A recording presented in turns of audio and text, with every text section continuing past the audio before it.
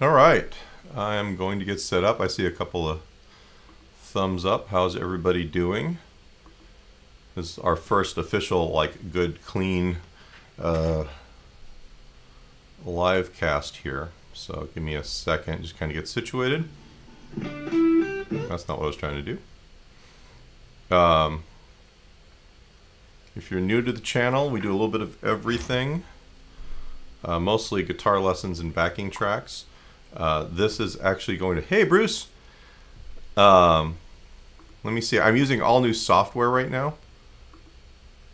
Oh, awesome. Okay, I'm using all new software, which means that there's a little bit of adjustment here. Hey, Mr. Tankersley. Looks like we got a few people watching here. So what we're going to do is we're actually going to talk about... Hey, Gary. I just got done teaching all of my big band and jazz conservatory classes today, and a private lesson. So I'm like running to catch my breath here, and drinking coffee. So all right, so here's the deal. We're going to talk a little bit about different kinds of harmony and chord progressions. Songwriting in and of itself is not something that really should be broken down into rules and laws. Also, audio is good for you guys. You can hear everything good? Hey, it's Charles. Charles is a great songwriter. So is Gary. By the way, I'll give them plugs for their albums here. Gary is a kind of a solo artist, and Charles plays in a really cool band called the Bird Index. So look them up. I like to take elements of music and break it up into stuff that's comfortable for us to use. You want to organize music so that you have access to it when you're trying to be creative. You don't want to be making music just by the rules, because the rules are kind of useless in that regard. So the first thing that I want to do, actually, you can hear the guitar. You can see the guitar if we need the guitar here. And then we've got our workspace here, and this is going to be kind of the first thing we're gonna talk about. So my thought process with this is that instead of dealing with just like how do you write a song, I want to talk about how chords work and how harmony works in songs. And the easiest way to get started with this is understanding how just your basic major scales harmonize. And we're really just going to be working with C major today. And the idea with this is that within C major, we also have the ability, where are my overlays here, to do all kinds of cool stuff, not only with the chords that are in the scale, which can get kind of boring because they're purely diatonic, but we can also borrow chords from other modes and scales, or we can alter them. There's two different ways we're going to do that, but we're going to start with the easy way first. All right, so if we take a look on the right side of the screen here, C major. We're using C major because it is literally just the natural notes. C, D, E, F, G, A, and B. If you don't know your major scales, I've got lessons. I'll post all kinds of helpful stuff after this, but we're starting with this. You're going to have to take it for granted because I don't want to spend the whole hour doing like first semester freshman music theory. I want to get you guys to the fun stuff here. In the key of C major, if we were build chords, if you look where it says the harmonized major scale, we've got chords that are basically the notes in the scale that are stacked every other note, or what we call stacked thirds. So if you take the first, third, and fifth notes of C major, you get C, E, and G, which is this first little stacked bit right here. Actually, you can't see my pointer in this, can you? That's a major chord. The other major chords in a major key are going to be the 4 and the 5 chords. They're uppercase Roman numerals. That'll also help you out. The 2, 3, and 6 chords are going to be minor chords. And these are just how these chords naturally occur within what we call a diatonic or a 7-note major scale. When we just talk about, hey, we're in C major, this is what we're talking about. The 7th chord is a diminished triad.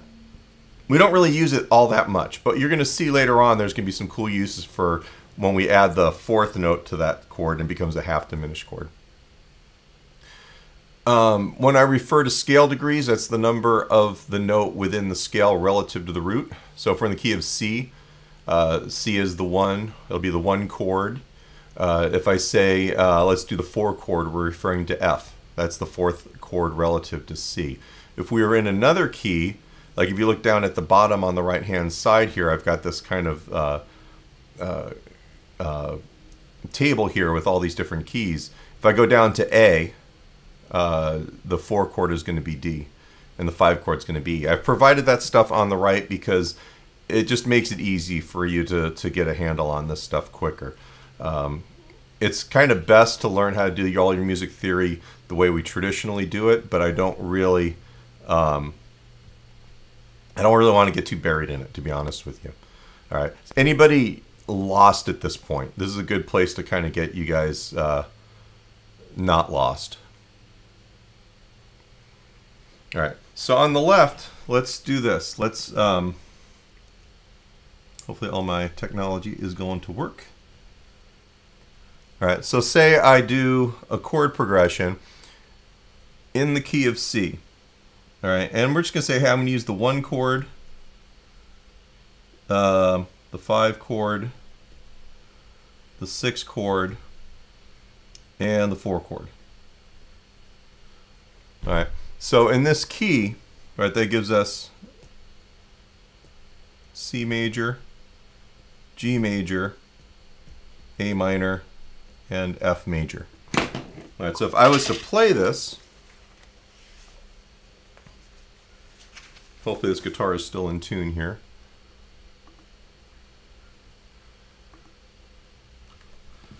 All right, just to give you a sense of how I'm doing this, and this could be on any instrument. C, G, A minor, F. And this is like that chord progression that like 8 zillion songs are on. There's a video of these guys where they do like 4 minutes of like the chorus of like every song with this chord progression. You've heard it a million times, but let's do something more interesting with that. Let's kind of come back to our materials, because the thing is that if we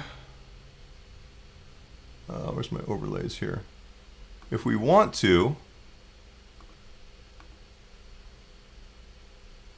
we can actually change this stuff up quite a bit. Now, there's 2 levels of this. There's the easy way, and there's what I'm kind of jokingly calling the music scientist way. The easy way is how I generally teach people. And we're going to start with that, even though it's on the bottom. So the first thing you can do is you can make your major chords minor. And now, I was telling a student earlier today, this stuff is like putting spices in a dish. Like certain things are great in small amounts. Like I make barbacoa in the crock pot, which is it's like beef, shredded beef for tacos, and one of the ingredients is it's ground cloves. And if you've ever cooked with ground cloves, you know it's very overwhelming very quickly. I think it's like a quarter or a half a teaspoon you put in this, and then your whole house smells like cloves. It's amazing. So you use a little bit of it, it helps the whole dish. If you use too much or you just start licking the teaspoonful of cloves, it's disgusting. Keep that in mind when we're doing these chords. You don't really want to be doing too much of this stuff all at once. So the first thing I'm going to do is let's experiment. Let's change the 5 chord to a minor, right? So this is the first thing here. Make major chords minor. So let's go 1 and then lowercase 5. So we're going to put a G minor right here. Let me play this. So I got C major, G minor, A minor, F. Just those 2 chords by themselves sound really cool. It's different. Instead of, all right, we're just taking something that we're used to and giving it a twist. All right, now I'm not really in love with G minor to A minor in this context. All right, so one of the things that you can do, we can go over to the third. Thank you, Charles. Lower the minor chords a half step and change them to major chords. Right, so the 6 chord is minor normally. We're going to lower it a half step and make it major. So we're going to go flat 6. Major. The uppercase Roman numeral says it's major. So we're going G minor to A flat major.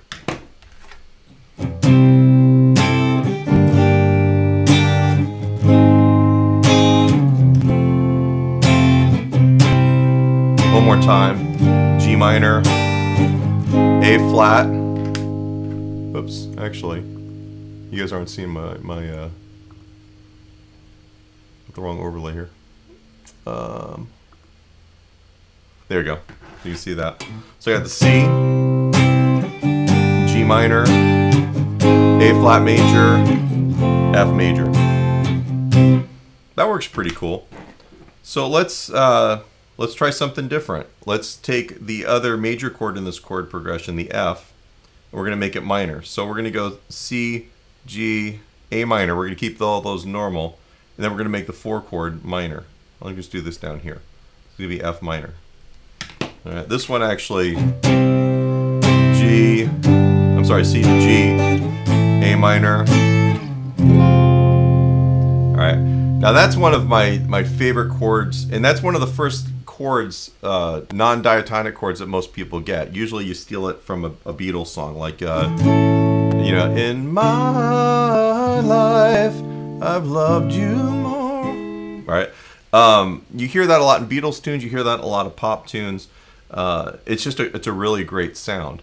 And what you're going to find is that the more you experiment with this stuff, the more you're going to start recognizing these out of songs that you're familiar with. When I changed the 5 chord to minor, there's a Duran Duran song I grew up with, and I don't remember what it was, and I think it's on the Rio album. And that sound is just really evocative of that to me. And that's the thing, is that what you're finding as you do this is that you're collecting sounds, and if you can relate them to things you're already familiar with that you hear in your head, it becomes easier. It becomes a device. It's like, hey, I want to do that Beatles thing. All right, and it doesn't necessarily have to mean it sounds like the Beatles, but you've got a way of connecting to that chord or that sound that makes sense to you. Because at the end of the day, music theory, this stuff, these are not laws. You're not going to get, you know, a ticket from the government for using the wrong chord in a chord progression. But they're guidelines. They're ways to organize and understand how notes relate to each other, and chords relate to each other, and rhythms relate to each other. But, you know, when I was in college, in music school, they really explained to me that, you know, even if you took all of our rules of Baroque counterpoint, and we're talking about Bach music, inventions and fugues and stuff like that, you know, all the stuff that they would grade us off on, like you can't do parallel fifths, or they'll name a bunch of stuff. You'll find examples of that in Bach's music, because at the end of the day, music is supposed to be what you're inspired to create. Right? The rules are just to help you get there faster. And that's what music theory is. So for me, when I was a younger player and when I was first writing music for like the rock bands I was in, I was always trying to say, hey, I'm supposed to be in this key, so these are the chords I'm allowed to use. And it wasn't until I started realizing that the songs that I liked had these other chords, and I started kind of pulling those songs apart and analyzing what those chords were relative to all the other chords, that it really made sense to me that, you know, none of this stuff is set in stone. It's really what you want to get out of it. To me, all of this stuff, these things that I teach for the songwriting, the things that I teach for improvisation on guitar, they're all just basically organizations of these ideas that will help you. It's almost like you're building a palette, and each one of these things is just one way to get from point A to point B, or to get a color. All right. Anybody have any questions at this point? I'm talking a lot. I'm talking really fast, so this is a good another good point to check in. Yes, no? Are we good? Okay. In that case, let's soldier on. One of the things I like to do, and we're going to come back to this in a second. This is the basic idea from all of this. Whoops. I got too many of these things going on. I'm using new software, like I said, so it's all a mess. The easy way, you could sit down and you could take any chord progression and just start messing with stuff like that, and it's going to get you new sounds. Music scientist way we're going to come back to in a second. But I kind of want to go back to this idea of the Beatles, all right, because it's a great way to see how somebody can take Let's get rid of this. And oops, where's my iPad on here? There we go. Okay, so you can see I've got the music for In My Life up. You guys can all see that? All right, so what I'm going to do is let's analyze this. I know that this is in the key of A.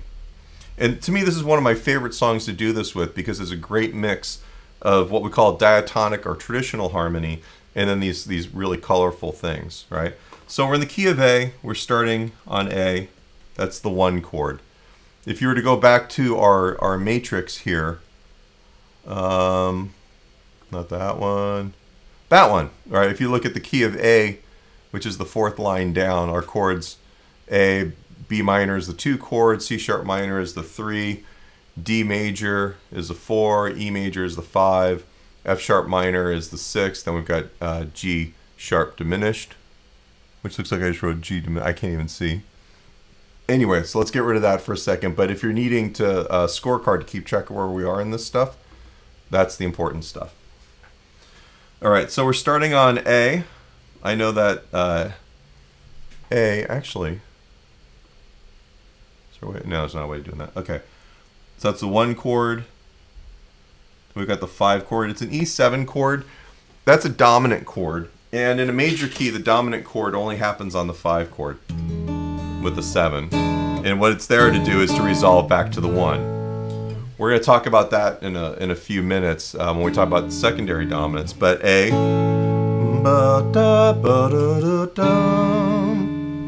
there are places I actually, it does the intro again. So 1 to 5. And I'm going to put that 5-7 there just because it's part of the sound. All right, so the verse, 1 chord.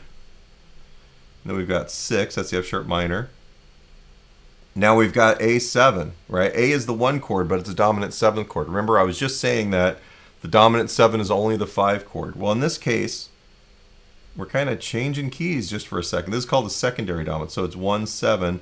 The other name for this, and we're going to give it a different color here, is that this is the 5-7 chord of 4 in this key.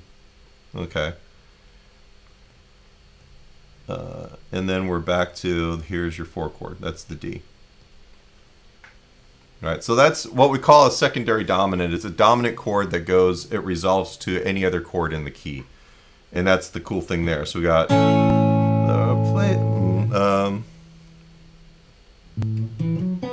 the places I remember. All right, you got that A7. In my life, though some have changed. Right, so we go the 4 chord and then the minor 4 chord. And then back to the 1. Right, so without my horrible singing here, A major, F sharp minor, A7. That note right there is that's what makes it dominant. That's out of the key. And then we've got D major, D minor. So that's where we take the 4 chord and make the major chord minor, and then back to the A. All right, and that goes again. That continues on. So we've still got the 1 chord. We've got 6. We're just gonna leave it at 1-7. That goes to the 4 chord, the minor 4 chord, and then back to 1. So that's the verse. And if you see here, there are mostly chords in the key of A. There's just a couple of interesting things here. And like the secondary dominant chord here, right? That is really just there to drive us towards the 4 chord. Right? It just makes it more interesting going there. We're going to do another example of that later on. When we go down to the bridge at the bottom of the page here, right, the bridge starts on the F sharp minor chord, which is, if I had a classroom full of people in front of me, I'd ask somebody what this is, but in reality it's the 6 chord, and then we're at the 4 chord, and then G, or G major. So we don't have G major in the key of A major. All right, I'm going to bring this up just a little bit so you see where it's going to. All right, in this context, This is, if you go back to the easy, let's bring our harmony matrix back here. Lower any minor chords a half step and change them to major chords. Well, in reality, we're using the 7 chord is normally diminished. We're giving that treatment to that as well. So that's what that G is. That's going to be a flat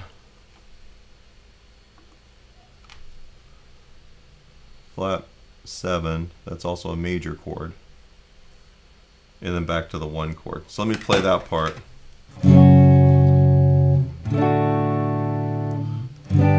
There's that flat 7 chord, back to the A. These places had their moments with lovers and friends I still can recall. And that's going to continue on. 6 chord. And then B7. So we're in the key of A major. B7. And here's where my rules go down the toilet again. Alright, so this is going to be a 2 dominant chord, right, which is not diatonic.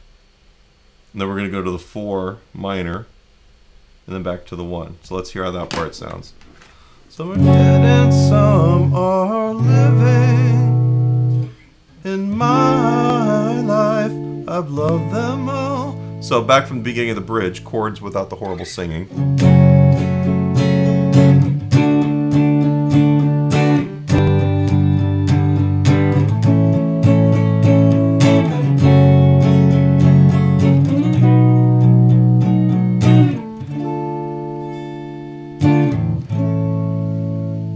And that's the analysis of that part of the bridge. You know, there's a bulk of this that is diatonic. There's actually probably at least half of this that's not, but we can kind of justify it. We can kind of figure out what those are. In the next part of this, when we go back to our matrix and we start talking about borrowing chords from other modes, this will be a little bit more explainable. So then we get to the interlude. The interlude is, it's the harpsichord solo in this one. 5, 6, 1, 7, which is the 5 of 4. So we're going to the 4 chord, minor 4. Hopefully you guys can read my writing, and then 1. All right, first, second, ending. All right, the very end is the part that's like the most striking. In my life, I've loved you more. All right, 1. Dominant 5 chord, minor 4 chord. That's the sweet one. 1, 5, and 1. Right? That dominant 5 chord to the 1 chord, we call that a full cadence. That's basically the function of a dominant chord was originally to create tension that would resolve back to the 1 chord. And so much of our chord progressions are about basically steering people's expectations around by creating tension and releasing it. Same thing with melodies, same thing with rhythmic ideas. Okay, before I move on from here, let's take a little break and see if you guys have any questions so far. Oops. Cool, I'm glad you dig it. The nice thing is I'm going to leave this up. So this will be available to you. And there's the PDF. Do you guys all see where the PDF is underneath the live stream? Basically in the video description. I won't post the Beatles tune because that's a copyright issue. I'm trying to stay on the right side of the law. But you can always kind of do this sort of analysis thing on your own. So, okay, so everybody's good? No questions so far? Excellent. All right, so let's kind of go back. Oops. At some point I'll know where all the buttons on this thing are. Let's get rid of the iPad. This is really cool software I'm using, but it kind of messes with me a little bit. Oops, what happened to my split screen here?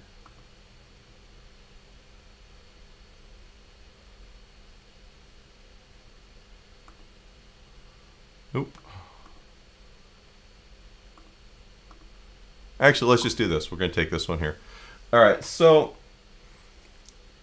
one of the things that I had to take in music school, and then those of you guys who don't know me, I had a music degree, and I never got a chance to finish my bachelor's degree. I got an associate's degree, and then later on in life, like in the last couple of years, I had to go back to music school, and I got my degree in jazz guitar.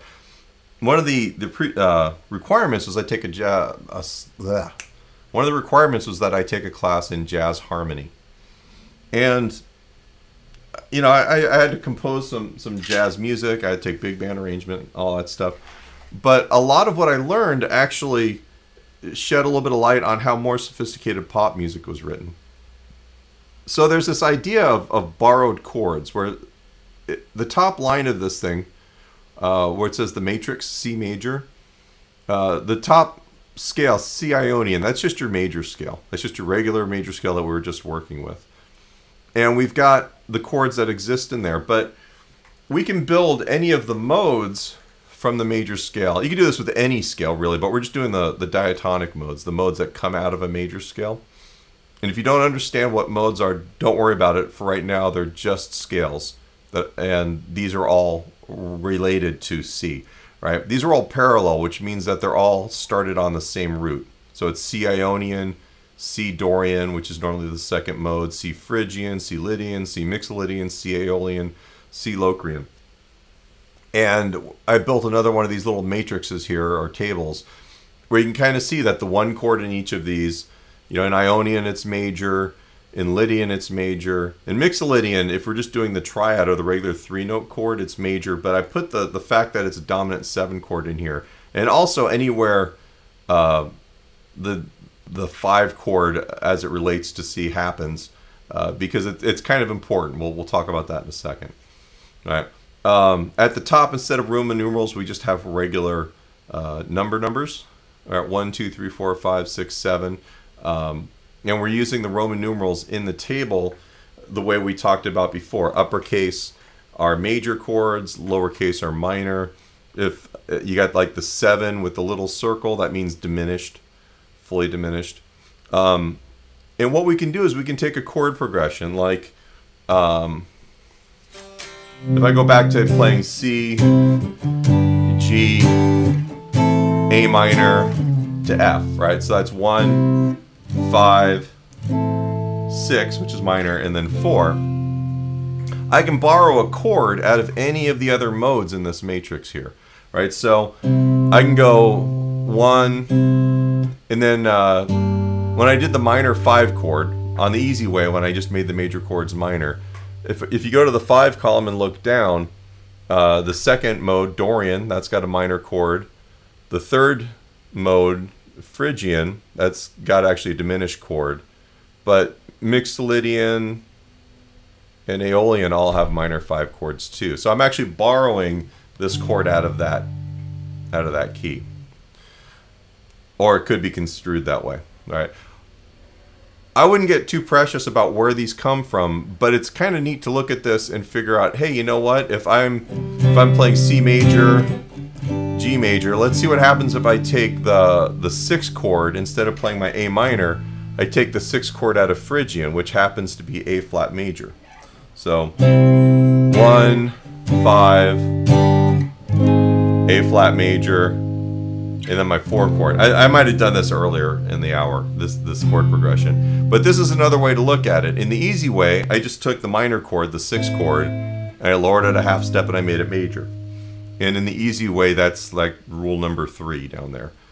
In the music scientist way, we're going to call it, that's me stealing that chord out of, it could be out of Phrygian or it could be out of Aeolian. All right.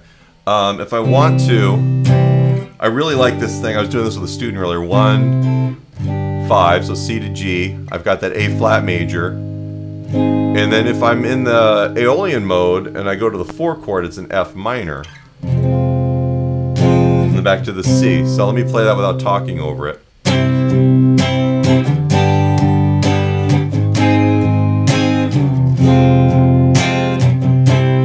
That's a pretty strong chord progression. It's really evocative, right? So if I played it vanilla, we'll call the major scale vanilla.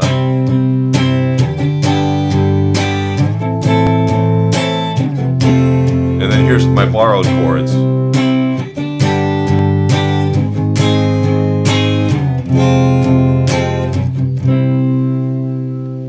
Alright, so let's do this. Somebody give me two borrow chords to work with. So we're going to replace, we're going to keep the C major, but you guys can steal a chord out of any mode for the 5, 6, or 4 chords. But we're only going to do 2 of the 3. So go ahead and put them in the comment box there.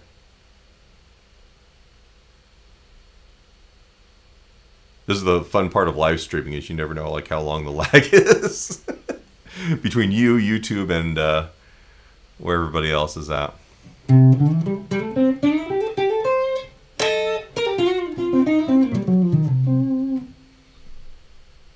Okay. So my game show idea, let's see. So A flat on the 6, A flat 7. Okay, which is coming out of the Locrian mode. And then E flat 7. Okay, so let me do A flat 7 and G minor just to start with.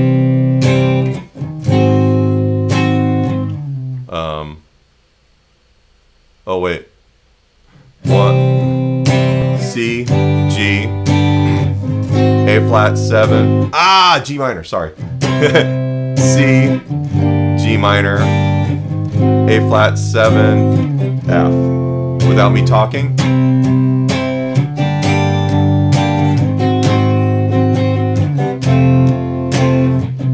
So let's do E flat 7. So are we going to replace what chord are we going to do E flat 7 in, David? So go D, G minor. So let's do E flat 7 in place of the 6th chord. So we'll do like the flat 3 dominant chord. So.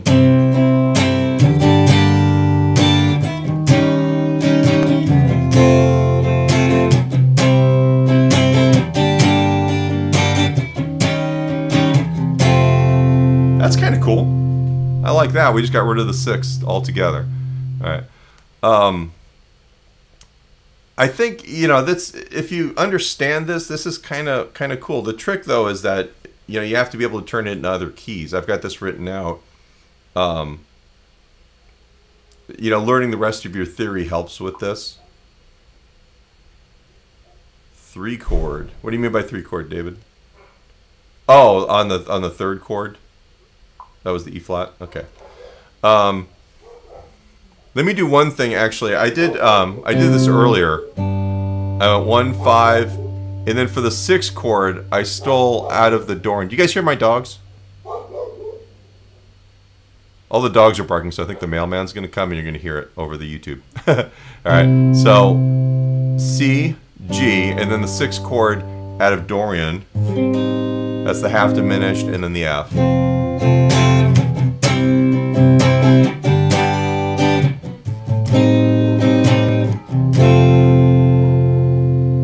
I don't know, it seemed cooler earlier.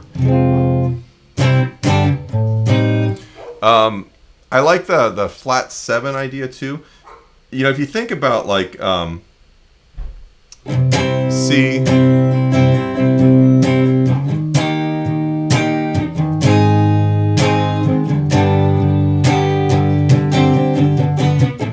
what I just did there is I went 1, flat 3 major, flat 6 major, 5, and back into the 1. And some of this is that if you just drop a chord into an existing chord progression, it may not work if you're actually just doing it with the harmonic rhythm of whatever the song is. Sometimes a chord needs to sit for a little while, and sometimes it'll work okay. Jeremy, a little late for mail. Our mailman came at 9:37 last night. Scared the heck out of us. Our mail service is all kinds of screwed up. So we get that. We also get everything delivered at the house. So like, it's non-stop. I had a screen door delivered today, and the dogs went bonkers. All right. Anyway, so the dogs hopefully will chill out here in a few minutes. But you can. I would love to hear people write ideas with this and share them. And I don't. It just kind of occurred to me that would be kind of the coolest thing. So maybe I'll put a link in the video description, probably on our guitar forum. I think it would be the easiest way to do it. Thanks, Howie. All right, so I'll put a link in the video description for a place on our forum if you guys want to share and be critiqued or collaborate on stuff, because I think it'd be kind of fun to see what you guys do with this material. One other thing I was kind of thinking about is that a lot of times it's difficult to write complete songs because it's difficult for sections to change. You know, I was talking earlier to a student, and he was having difficulty with this, with the idea that, you know, hey, I'm in the key of C, so every section starts on C, and it's like, well, no, not really. You know, one of the things that you can do is you can look at it like, hey, if we're in the key of C, we'll do our verse. Maybe we'll just go 1 to 4. And then maybe for the chorus, we'll start on the 5 chord. Right, that's a good way to set it. So starting other sections of the tune on different chords in the key helps. The 4 and the 5 chords are good because they're strong, but also the 6 chord works too. The 6 chords are good for bridges. So I'm at the end of my chorus, and maybe we'll go 6 chords. That's the A minor, flat 6 chord major, 5 chord, and then back to the C. You know, these are templates. Sometimes I throw things together, like when I do backing tracks this way. If I'm working on a song, it's easy to fall back on these things. Once again, they're not rules, they're not laws. Don't fall into the habit of writing songs with formulas like this, because then everything sounds like contemporary Nashville country music. So that's one thing. The other thing is, like, you know, you can have a song with one chord progression all the way through, and all the stuff that we've talked about kind of becomes irrelevant, because, you know, at the core of it, you know, one of the things that we can do is, there's a song I hated when I was like 16 when Joshua Tree came out. Right, but With or Without You by U2 is a great example if you listen to it, because it's basically, it starts with this bass line and the chord progression is 1, 5, 6, 4, kind of like what we were doing earlier. And that never changes. But what does change is, there are a couple things. One of them is the arrangement. They add elements every like 8 or 16 bars, rhythmically, or keyboards, or different guitar parts. But the biggest thing are the vocal melodies. I don't know the words, but you got that, you know. Through your eyes I see the storm.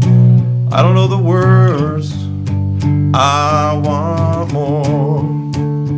Da-da-da. So you got this kind of like low-key strong melody. With or without you. So that's kind of the big refrain. With or without you. But later on in the song, it's still the same thing going on, but you got this, you know.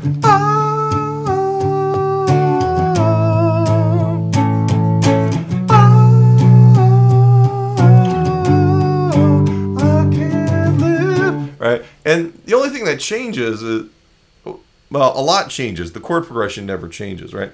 So you can look at this a couple different ways, and one of them is just the idea that you can do a lot with chords, and the other thing is that you can do a lot with all the other elements in music. You know, I've kind of gotten to this point where I had a teacher a couple years ago explain to me, he's like, you can really look at every parameter in music, and we're talking about jazz improvisation, but I think it's true for everything.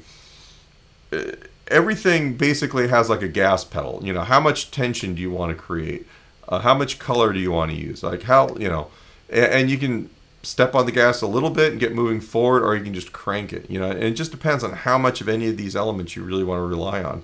The problem is you can't rely on all of them all of the time. You gotta figure out like what's important And then what can you do that stays simple? And the more things that you keep simple, the more striking the interesting or the unique or the outside ideas or elements are. Okay. So let me do this. Let's open it up for questions, because I've been sitting here talking for about 40 minutes. I've covered a lot of stuff, actually.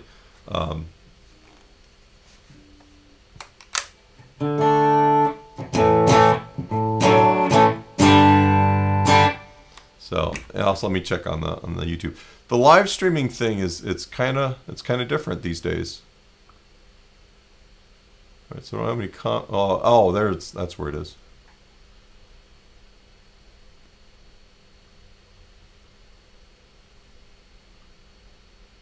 Interesting. Okay. No questions?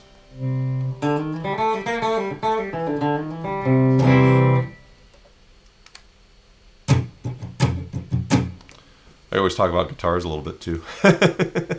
So, I don't know. For me, the songwriting stuff is... I went through a phase where I just wrote everything in a book, and everything was a lyric.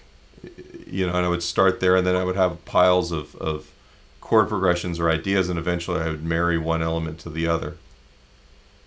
Now it's, I don't know, I'll find a little melodic fragment I really like, or maybe there's a chord progression or a groove. Songs come in a lot of different forms for me now. So Jeremy, are you guys seeing the comments when they pop up on the screen? I like this. I wonder if... There we go. Okay. So even staying in key and borrowing chords, can you give an example of a solid no in exchanging chords? Like the idea of something that just does not work. Is that what you're asking? It's a good question.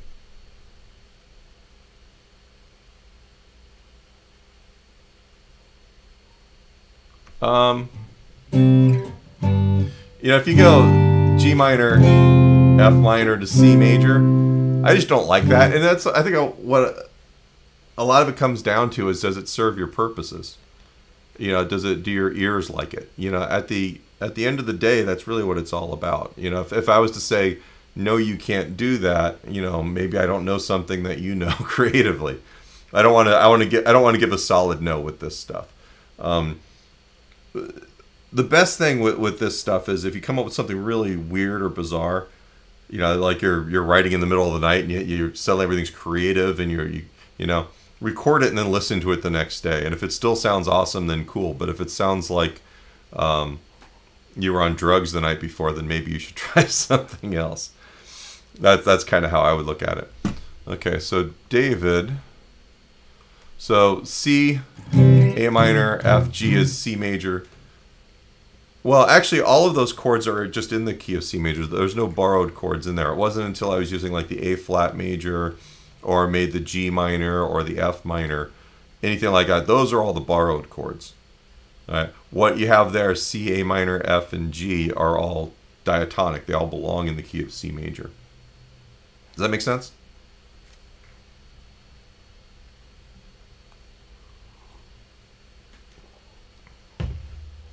Cool. Okay. I'm liking this now. I'm kind of getting the hang of this stuff.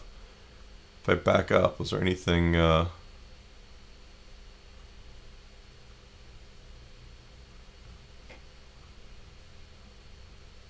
guess that's it. Cool. Oh, here we go.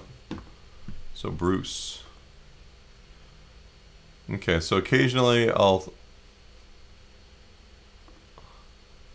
think up a melody and then try and fit chords to it. There'll be one note that I can't fit and end up changing the melody, as opposed to finding the chord that would make it work.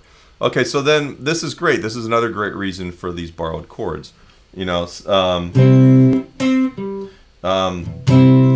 I got this idea I really like. I'm in the key of C, and I'm doing our 1, 5, 6, 4 chord progression. And I want to go,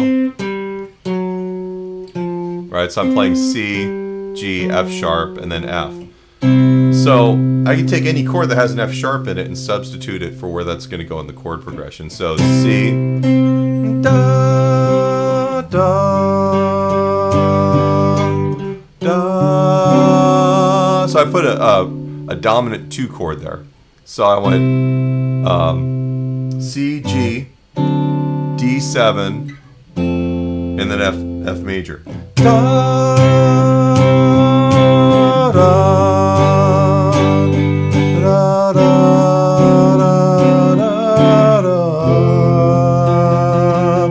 My singing's horrible, right? So these borrowed chords are really cool in terms of if you've got a melody that you like and you need it to work. You know, the melody is more important than the chord progression, which is really the case. I think, you know, we're working on chord progressions because it's kind of an easy first thing for me to talk about. But at the core of it, your melody is really what the song is. Right? That's the important part. So for me, I would just kind of figure out what that note is that doesn't fit anything, and then I would just try and find a chord that fits it. You know, that's kind of the way to look at it. Okay, so let me. I'm liking this. All right, where I find this thing most helpful is when I write a cool riff and then try and connect it with another riff. Sometimes getting from one to another involves some backflips. Yeah, I mean, sometimes riffs don't work together, but sometimes things that don't seem like they don't work together can if you figure out some way of bridging them. You know, that's part of it, I think, is as you get used to how harmonies flow, you get used to connecting things that seem like they'd probably be a little bit more disjointed. So, Gary, cool. I'm glad. Oh, pop Gary's. Charles. I don't know Having My Baby. I don't know the chords for it. We could do, it's not unusual to be loved by some. Actually, that song. Okay, let's talk Tom Jones for a second. You made a mistake, my friend. No. Not unusual to be loved by someone. So 1, 2, 5. Not unusual to be.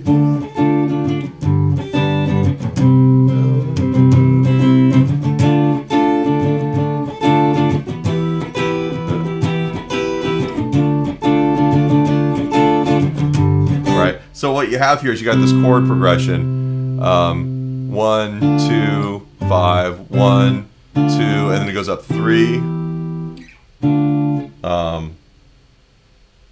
I thought there was something weirder about this. 2 and then 5. So that was a bad example. I was thinking there was something that was actually non-diatonic in that, and as I'm playing it, I realized there is not. I apologize. But maybe for next time, I can learn Having My Baby.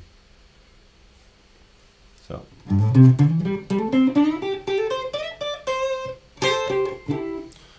I'm trying to think, like, what's another good song that has some weird chords in it? I know a million songs. This is what kills me, is I know a zillion songs, but I don't really think of them like when I'm not actually on a gig.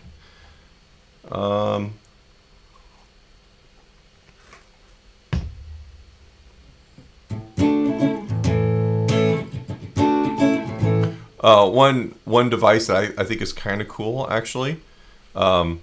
Say we're in the key of A, and we want to extend the end of a song, so we can go A with an E in the bass, E and then A, right? So you'll probably hear that sort of thing a lot.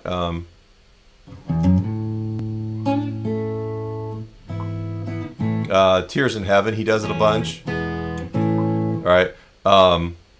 Oh, something. Actually, let me get to something in a second. We love the Beatles, right? But this sort of thing, I really like this.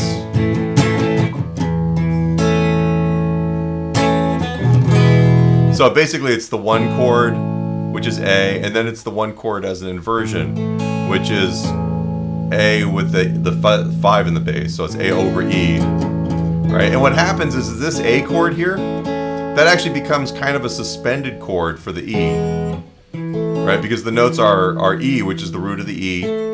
You have A, which is the 4th of the E chord. And then you've got this C sharp, which is kind of it's like the 6th. So the whole thing wants to resolve that way. It creates kind of a little bit of extended tension, and then it resolves there. All right, so that's kind of a cool device to use sometimes. Something by the Beatles. This one, it's funny. There's this thing that I learned called chromatic extension of static harmony, Kesh, in the same jazz harmony class. And basically what it means is that you've got a chord, or chromatic embellishment, and you've got a note that kind of descends through the chord.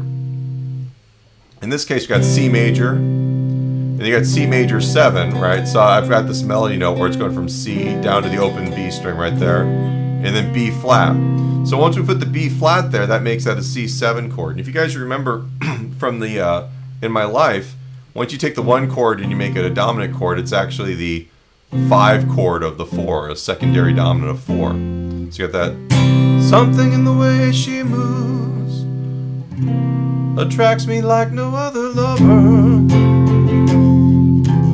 Something in the way she moves me. Right. So then these chords, D, D7, and G, we're in the key of C. So D would normally be D minor in the diatonic key. We got D major, right? So that's a borrowed chord out of you could say it's out of Lydian if you want to. D major, D7, all right, which is really Lydian, all right, and then that's also the 5 chord of G, which is so it's the 5 of 5 if you're going to do the secondary dominant thing. So let me think for a second. C major 7, which is still in the key. C dominant 7, right? And that dominant 7 becomes the dominant chord of the 4 chord. And then D major to D7, that's kind of the dominant chord of the 5 chord. And then we've got, it goes up to the A minor, which in the key of C is the 6 chord.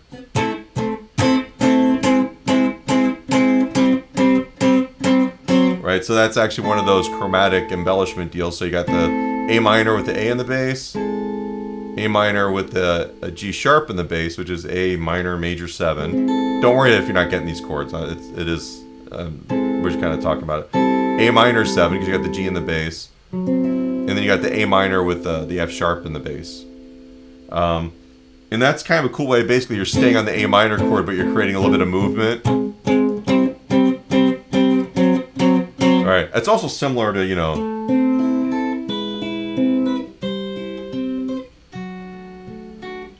right, that, you know, Stairway to Heaven's got a lot of really cool harmonic things that happen this way that were probably stolen from other places too. Right, but that's that whole beginning of Stairway to Heaven, those first 4 notes. That's the same thing as this part of Something, although that's not, I'm sure that's not where Jimmy Page stole that from. I've lost track of where they've stolen all this stuff from Led Zeppelin. But Something is cool because there's so much stuff going on and it's really pretty. But if you really pull it apart, so much of it is functional. Right? These movements all function towards driving the song forward. Because a lot of this stuff is really about creating or developing forward movement. We want to go someplace. We don't want to sit on one chord all the time. So, okay. So Bruce, it's Beatle Fest, right? B minor 7, E7, A. Yesterday. B minor.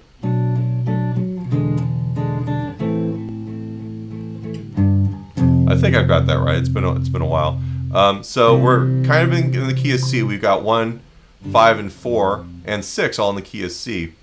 But we have the B minor 7, which is interesting, but it's not exactly legal. It's supposed to be a B minor 7 flat 5 if we were really in the key of C. Don't worry about it. I'm sure the Beatles didn't. All right, but that B minor 7 is the 2 chord if E7 is the 5 chord of A. So we actually have this weird, like it's kind of a modulation of sorts. We're going leading or driving you into the 6 chord in A. Yesterday, all my troubles seem so far away. I don't remember how it goes, but that's like if I was looking at that at yesterday, that's how I would think about that. Those chords are really cool. But once again, this is Paul wrote this one, right? And it's got this great like movement where basically you're starting in one place, you're basically staying in this key, but you're taking this temporary vacation to the key of A minor, which also happens to be the relative minor of C major. Now, do you guys understand what relative major and minor scales are? Or is it like one of those things maybe we should talk about real quick? A relative, basically when we talk about parallel scales like we did in the mode with the chord borrowing page, those are all scales that start on the same root.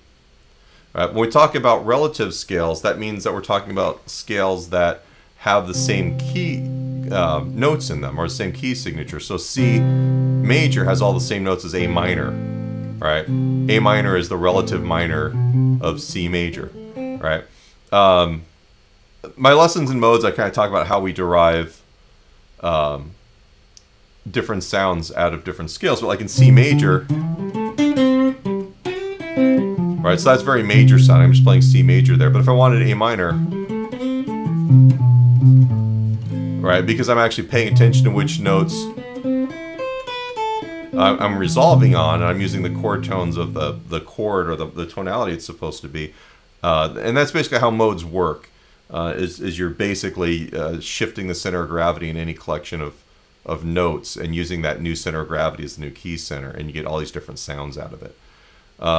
Not really what this lesson's about, but it is important to understand that when I talk about a relative major or minor key, that we're talking about all the chords are the same. It's just that the sun rises in the north instead of the east. You look at it that way. Okay, so Jeremy had this question here. The transitional chords, what's a good way to build those or find those? I like the C major 7 to C7. And you think I just answered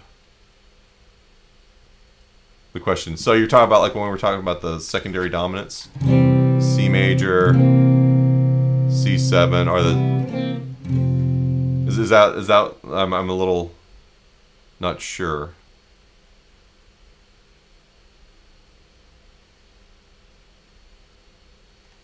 Yes, no? Okay. Kind of getting towards the end, but I was wondering if you guys had any other questions or even suggestions for what we could do in the future. I'd like to do this every... Oh. Looks like you say yes. Okay. Awesome. Let's not look at my belly. I'd love to do this every week on Wednesday. I think it'll be fun.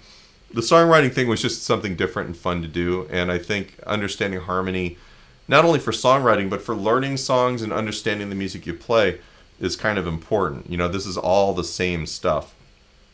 But at the core of it, I teach guitar lessons. So feel free if you want to in the comments here. If you've got suggestions or requests for topics to cover, let me know, and we can do that. And just, you know, subscribe to the channel. Please, if you're watching this, hit a thumbs up and subscribe and all that stuff. That helps me with the YouTube. We're trying to build our watch hours and all that other stuff here to kind of build the channel. Also, Gary, thank you very much. The PDF is down there below too. The nice thing is I've kind of gotten into the habit of all of my lessons generating these PDFs that are kind of almost publishable.